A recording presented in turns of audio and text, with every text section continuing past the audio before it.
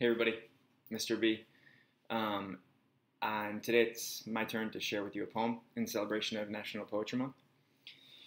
So something that's been a little bit troubling in recent years is how we become kind of increasingly accustomed to expect the worst in people instead of the best. And if there's one thing that has been kind of a silver lining in terms of this pandemic is that we've seen a resurgence or a triumph of things like kindness and empathy in places we might not have expected to see. And so I chose a poem that speaks to that, and it's entitled "Gate-A4" by Naomi Shihab Nye.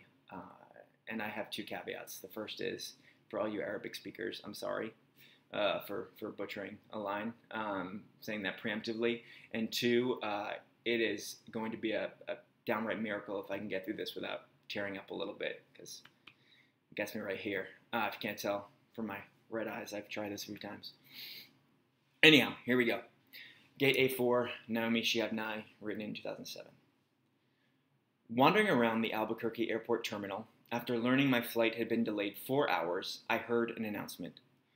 If anyone in the vicinity of Gate-A4 understands any Arabic, please come to the gate immediately. Well, one pauses these days. Gate-A4 was my own gate. I went there. An older woman in full traditional Palestinian embroidered dress, just like my grandma wore, was crumpled to the floor, wailing. Help, said the flight attendant. Talk to her. What is her problem? We told her the flight was going to be late, and she did this. I stooped to put my arm around the woman and spoke haltingly. Shudawa, shubikud habibti, stanishwe, min fadlik, shubitsewe. The minute she heard any words she knew, however poorly used, she stopped crying. She thought the flight had been canceled entirely. She needed to be in El Paso for major medical treatment the next day. I said, no, we're fine. You'll get there. Just later. Who's picking you up? Let's call him. We called her son. I spoke with him in English. I told him I would stay with his mother till we got on the plane and ride next to her. She talked to him. Then we called her other sons, just for the fun of it. Then we called my dad, and he and she spoke for a while in Arabic, and found out, of course, they had 10 shared friends.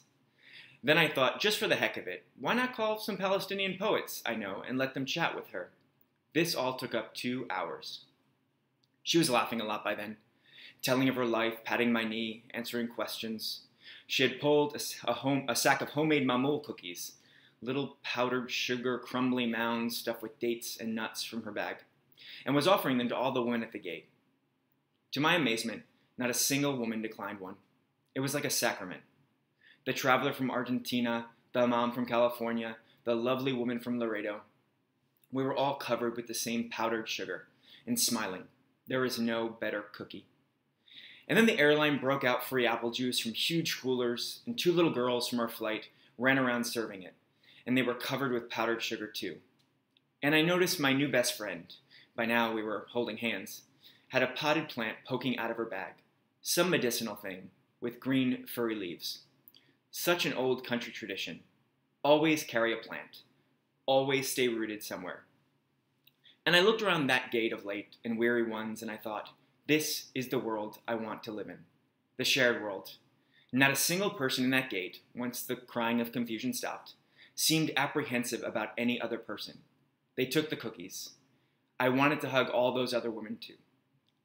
This can still happen anywhere. Not everything is lost. Thanks for listening, y'all. Miss you.